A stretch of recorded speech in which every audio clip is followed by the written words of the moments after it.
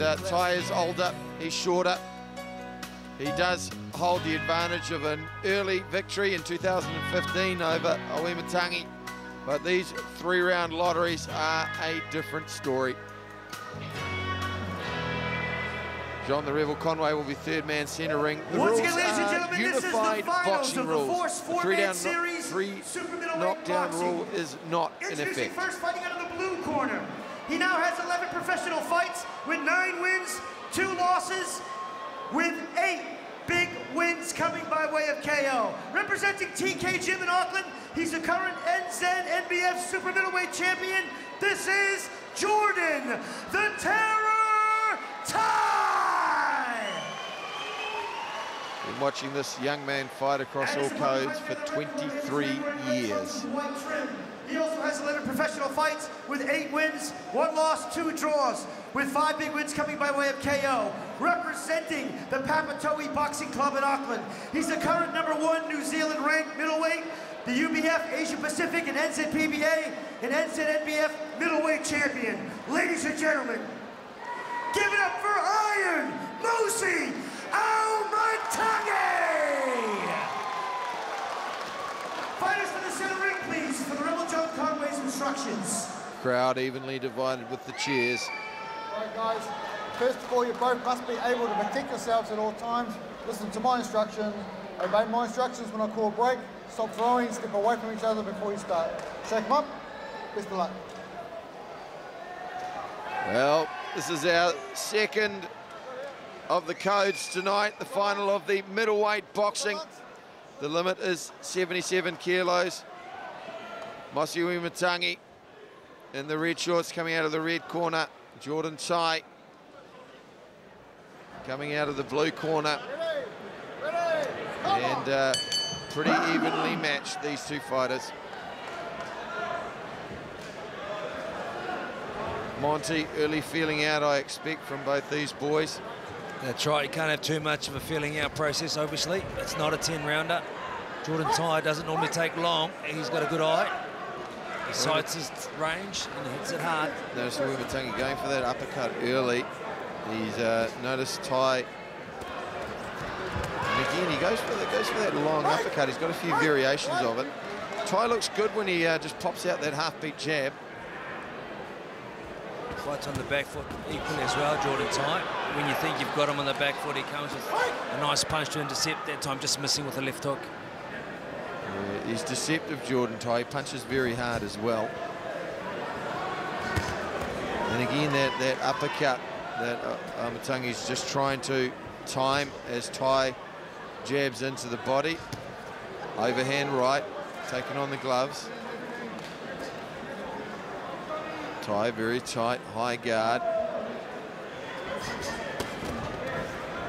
Auimatagi digging the right hand to the body. And again, both these fighters very experienced, Monty, tying up in the clinch.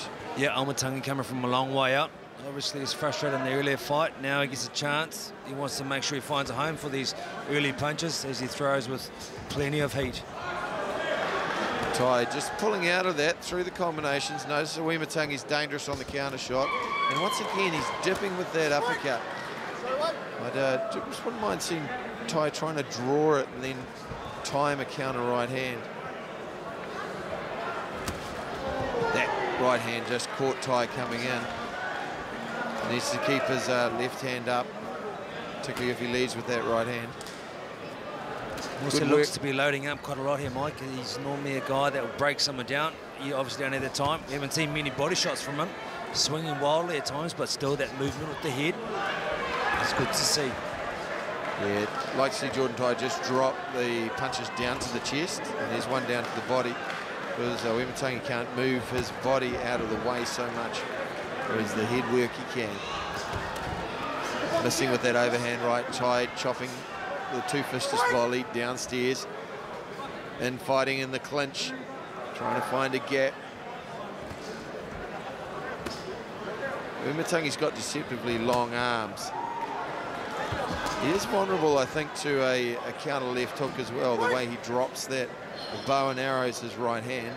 Yeah, if I'm Auimatagi, I think I'll be using my longer levers and being a bit more at range, because Jordan Tai, obviously with the quick trigger on overhand right on the counter, but also he can punch out of the break. He holds and he punches really well. Manipulates a bit of movement, creates some room, and then comes up with the punch. There was that right uppercut. Time Jordan Tai on the way in. Well, that's a pretty hard round to score. Not a lot thrown. I'm going to have to go in favour, because you can't have a drawn round, of the heavier shots landed by Auimatagi. Just a couple more of those clean uppercuts. Otherwise, not a hell of a lot in it, Monty. Yeah, I think you're right. I think from what I'm seeing, that's pretty much the way the judges will be looking at it. We've seen in the previous fights, it was the heavier punches over the volume in terms of quantity. But I think it's going to be a lot more decisive in the next second and third round from these men, realising that it's all going to come down to these two, as that one was hard to pick. Such an even round. But Auimatagi just landed a couple of cleaner shots. Nice evasion by Jordan Tai. As you see on the back foot when he's returning, he's still had the dangerous left hook. He catches him with the overhand right then, but not enough to affect Mose Auimatagi. Once again, it's that uppercut you're talking about, the right one. He's been leading with it plenty throughout this first round. See if that changes up. And that was the uppercut to end the round. A little bit of bright light syndrome right here at ASB Stadium. This is the final of the middleweight four-man. That overhand right went off the shoulder. Wasn't landed on the head, but indications that Auimatagi's finding his timing. Just a reminder of the power he does possess, because I'll tell you what, even though it was caught on the back or on the shoulder roll, he did feel much weight. Oh, and there's a brutal overhand right, and clean set of whiskers by Auimatagi. And that's the timing of Jordan Tai. And, well, he's got the better of the exchanges so far. 30 seconds gone in the second. And then another overhand right from Tai. Just like to see him fake it up the next one. Neither of them are throwing a lot of fakes. We know at home, against a taller man, the overhand right is the punch you can't see. The looping shot gets distracted or out of your vision, so it does catch up with the taller fighter. And again, good work blocking the left hook with the forearm by Tai. Both boys starting to look like they're loading up. Tai warming into his work. And Mose Auimatagi is actually bridging the gap enough, or coming in on enough change or varieties with that leading hand, because he's struggling to find a home quite often. And Tai, he overthrew the left hook, but he recovered enough to overthrew the right hand, but he covered enough to land the left hook. Auimatagi just a little bit slower on that. Again, just trying to catch him coming in as he dips down. That uppercut seems to be Auimatagi's Sunday punch. And we saw him missing that one that time. Both boys flailing away, hitting and holding. Rebel Conway has his work cut out to keep these two apart. Minute to go in the second round. Tai's had the better of it so far. Bit of forearm in the face. Glove love. Yeah, just in tight then when you've got the grip side, geez, he can find a bit of room to move his body and come up with some dirty boxing. A tactic, not the fact that he is a dirty fighter himself, just able in those little short areas to be very effective. Well, it is a fight. As Tana said, it's not tiddlywinks, and you use what you can in the dark arts on the inside in particular to try and press an advantage and create a gap. Both guys missed narrowly with shots there. It's very messy at this point. Two middleweight bull elephants coming together, evenly matched, trying to find a gap, trying to find a hole to deliver that finishing shot. Very much as the two big boys on the block for the super middleweight division. Well, that's a round I would lock away for Jordan Tai.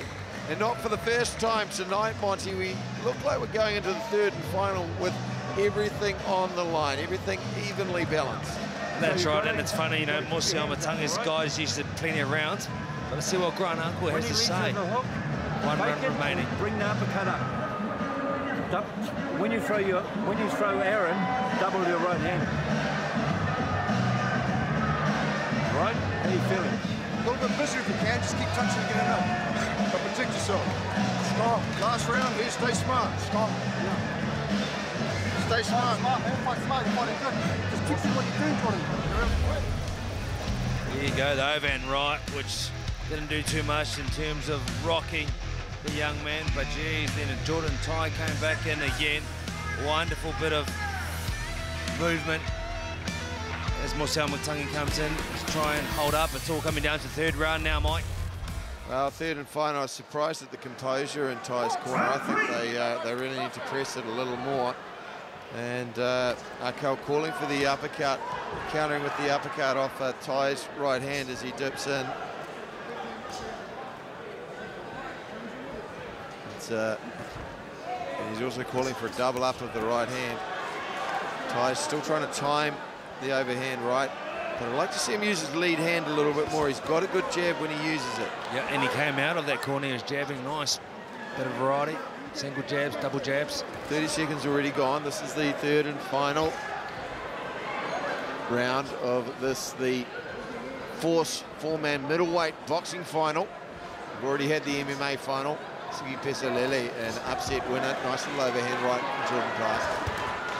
That one taken on the gloves. Heavy right hand to the body, though, by Auimatagi. He's looking to press the advantage now.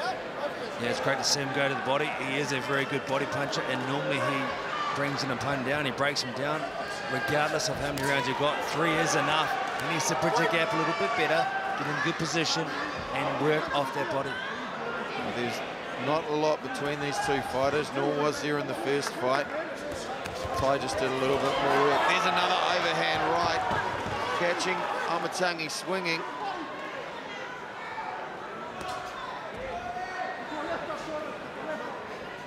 Just like to see Tai throw the left hook off the jab sometimes. And then launch that right hand. Lennox Lewis style.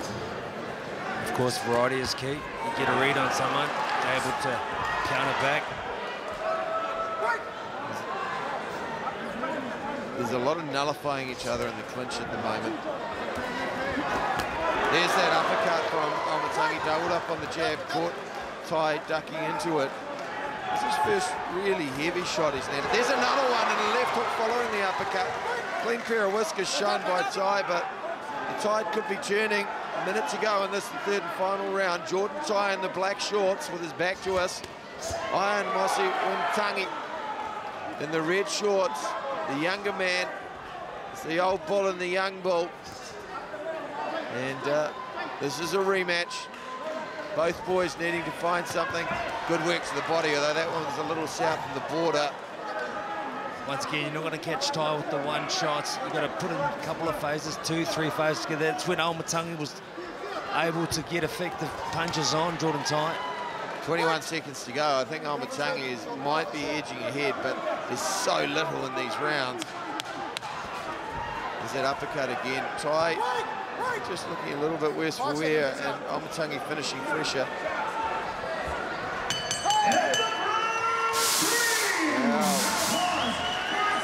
I will be very interested to see how this goes. For the most part, they nullified each other.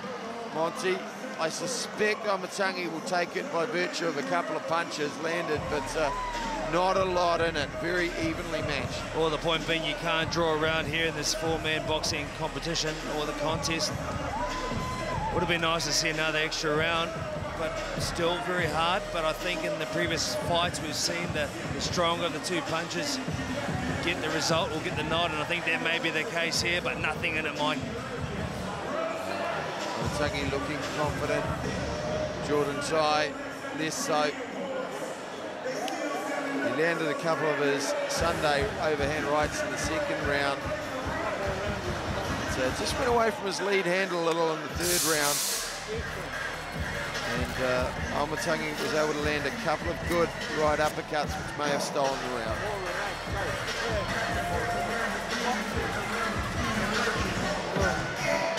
While we await the judge's decision, don't forget we've got the 62-kilo kickboxing final coming up.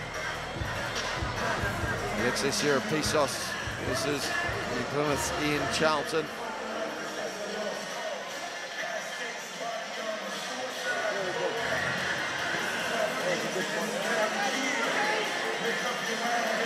Well, they're taking some time, the judges, to tally the scores. Usually that means there's a pretty close fight. Yeah, I'm glad I'm commentating tonight and enjoying it firsthand, but geez, I believe we've got a decision now, but it would have been one that was very hard to make. And here we go, Lieutenant Dan Hennessy with the formalities. Fighters to the center ring, please.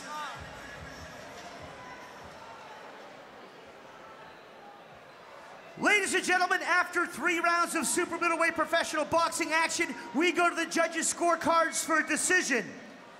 We have a unanimous decision winner for the new super middleweight force boxing champion, fighting out of the red corner, Iron Mose Auimatagi!